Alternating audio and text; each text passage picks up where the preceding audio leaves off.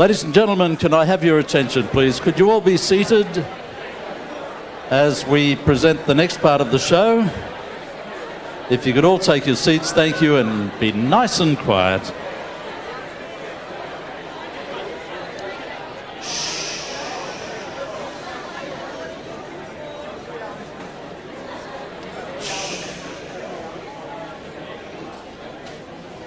It's working, Linda. Another very special part of the evening, folk, is when we ask Lindy Morrison to enlighten us as to just where she's come with her deliberations about the best live performance on the night. It's a tough job you have there, Lindy. This is for the cash prize of $400 from PPCA. I'll hand it over to you. Thank you, Warren. Hi, everybody.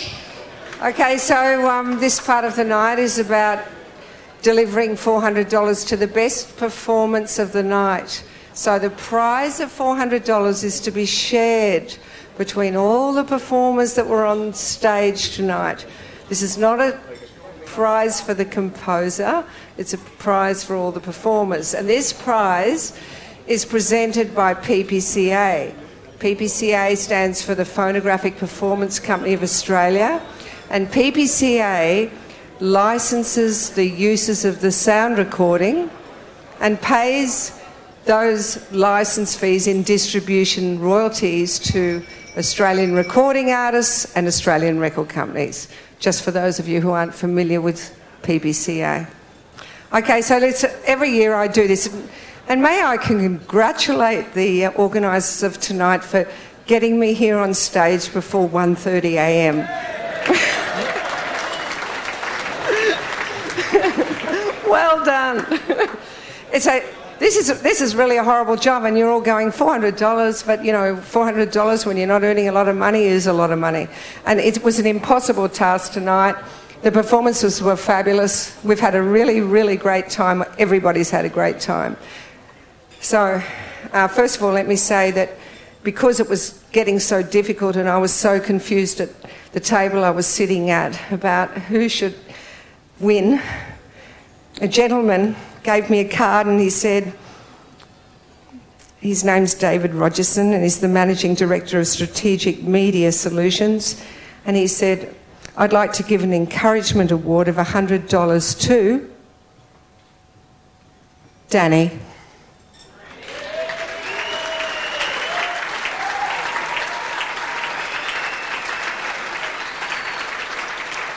And then, Danny, I'll have to introduce you to David, who's sitting at a table 10.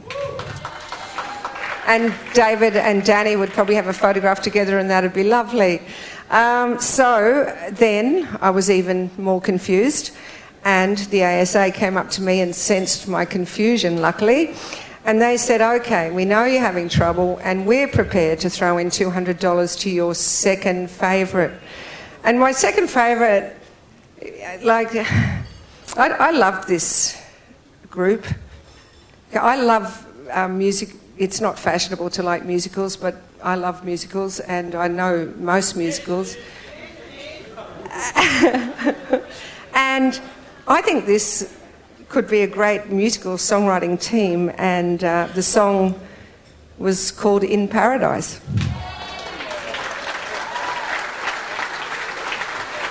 So that's the ASA award. And finally, the award from the Phonographic Performance Company of Australia. The Phonographic Performance Company of Australia, did you miss that? The Collection Society for Licence Fees for the Uses of Sound Recordings, which pays to recording artists and record labels. The $400 award for the best performance, and for those of you who remember the quote, don't ever work with children and animals, it goes to Animal Mix.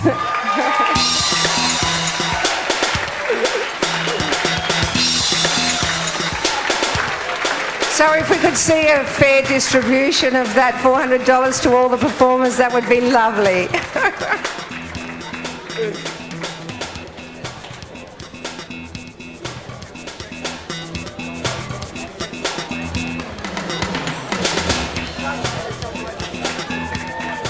And Karen, you might like to say a few words.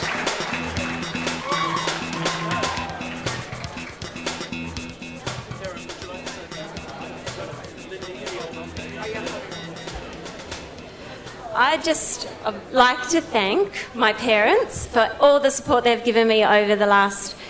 I've been doing this for at least 6 years now, so it's been amazing, the support, and I wouldn't have been at this level, at this stage, if it wasn't for them, and also the rest of my family who are here supporting me tonight, my sister, my uncle and aunties. My best friends, they're also here, and I would love to thank all the kids that came up tonight and helped me. They were fantastic, so cute. Yeah, and thank you to everyone here and to the ASA. Thank you very much. Well done, Karen. Now, Lindy, you might have thought that was a tough job, but this is a horrible job. You've got to get rid of some more tables from our table lotto. And we're not sure whether that one fell out of the bin or whether it just... No, they're all done already. So, at table 23, there are only about 3 or 4 left, I think 4, and we'll be back with a result there very shortly. Thanks very much, Lindy.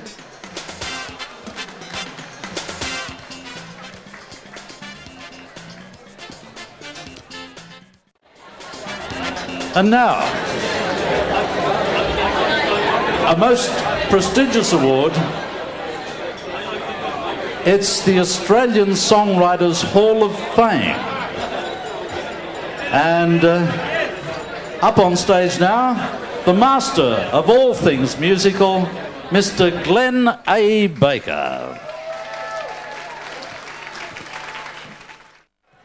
The last time I was up on this stage was to pay tribute to the great Stevie Wright, and that night I began with some words that fit tonight's induction so very that a couple of paragraphs of them bear repeating.